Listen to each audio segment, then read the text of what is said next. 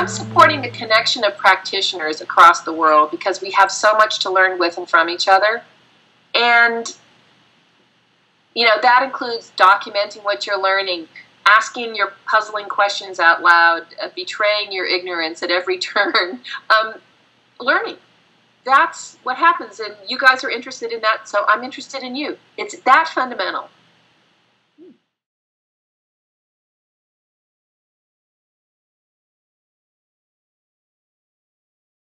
So the definition that we came up with in Digital Habitats was a technology steward was a person who knew enough about technology and enough about the community they're serving to help that community provision itself and use the technology. So power users play a super important, or champions or whatever you call them, play a super important role in that they're the people who develop practices, and the spread of those practices, if they don't spread, they're not so much useful. You know, if they're just good for one person, they don't accrue the value.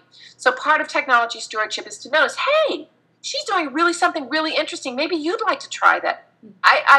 It reminds me, I don't know, in the early days of using things like Microsoft Word, I'd sit down behind someone else who's using Microsoft Word and go like, you can do that?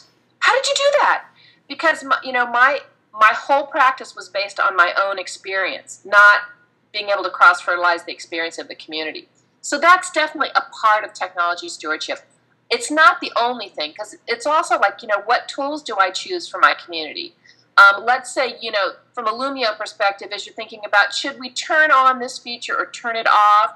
Should we, you know, advocate for a new feature that you know, influences the development of the technology?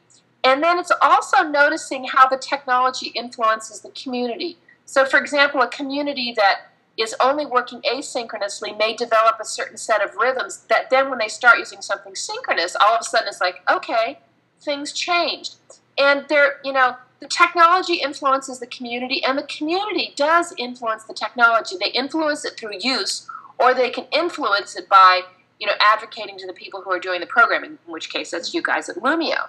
So it's a whole spectrum of things. And certainly people who show people cool things in using a technology are very, very important. And not only does that help improve the use of the technology, it gives people roles, and roles are part of their identity, and identity is part of participation and learning. So it's important in that perspective. And also it creates relationships, because particularly with distributed communities, when we think about meeting people, it is much easier to meet someone while you're doing something together versus that kind of like, well, hi, I'm Nancy and I like chocolate, and who are you? So that interaction itself is a community building act, even if you exclude the technological part of it. Does that make sense?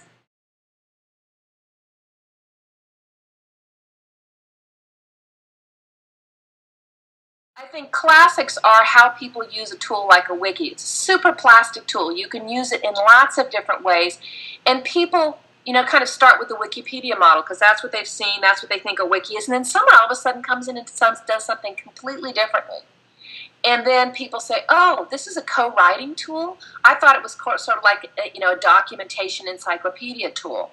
And, you know, I think when I see people use Google Docs today, they're using Google Docs in a way that's about co-writing, and yet they could use Google Docs in a wiki-like way. So the way the tool is structured influenced the initial adoption, but people, once they see there's a new way to do it, all of a sudden they think, oh yeah, so I've seen adoption of Google Docs for team use just explode once people realize it was more than uploading a finished document. Like, you know, well, we're having a Skype call and we can take notes into the Google Doc, and then our meeting is already documented, it's done. Or we could even throw in a drawing.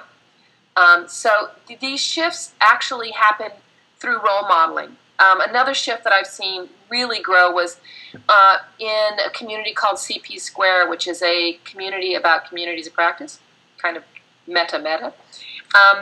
This whole idea of collective note-taking really became a fundamental part of the community, and then those people carry it off to their other communities. So you see it kind of, you know, work out virally into the much broader network of practice, not just in that particular community of practice. And then, of course, there's the famous case of Twitter, which that whole at so-and-so in order to, you know, draw attention, that was developed by users, and then the developers at Twitter realized, oh, there's that app thing and there's that hashtag thing, and they built that into their technology. So this was a case of a much larger network of users because it took on, it was so useful. It started making those cross connections that were a little bit hard to just make in your head on Twitter. It started making it more useful, and then the technology absorbed that. And that was, that change happened, I think, fairly quickly. I think it's documented somewhere on the web. But for me, that's kind of a classic example of a practice just changing everything.